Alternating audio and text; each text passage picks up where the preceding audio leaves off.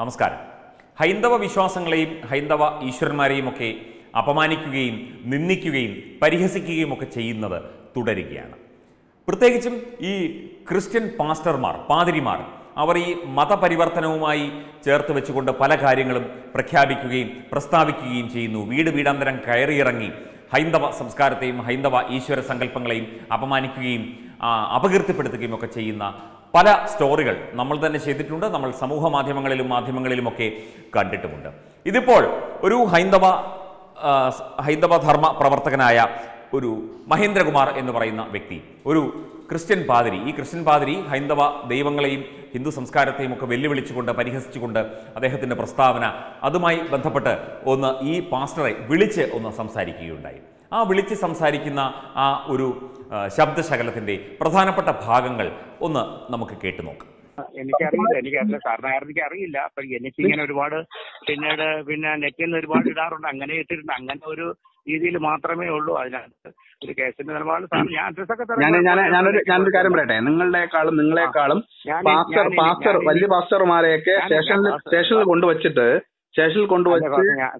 സാറേ ഞാൻ പാസ്സല്ല, ഞാനൊരു വിശ്വാസിയാണ്. ഞാനൊരു വിശ്വാസം, ഞാൻ പാസ്സല്ല. അതാ സാറ് അത് മനസ്സിലാക്കുക. പിന്നെ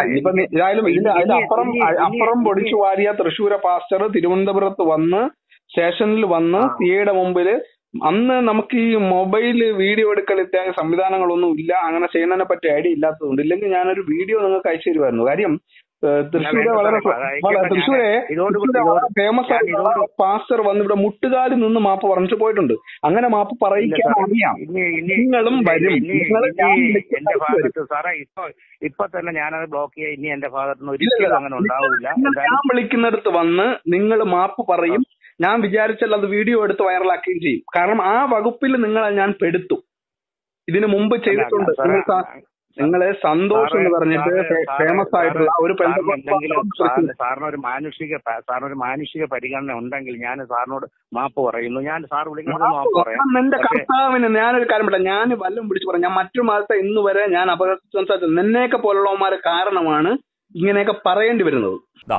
ഇതുപോലെ കൃത്യമായി പ്രതികരിപ്പിക്കുകയും അതിന് മറുപടി പറയിക്കുകയും ചെയ്തു കഴിഞ്ഞാൽ നമ്മുടെ സംസ്കാരം, നമ്മുടെ ചിന്തകൾ, നമ്മുടെ ഹൈന്ദവ വിചാരങ്ങൾ എന്നും നമുക്ക് കാത്തുസൂക്ഷിക്കാൻ പറ്റും നിധി പോലെ.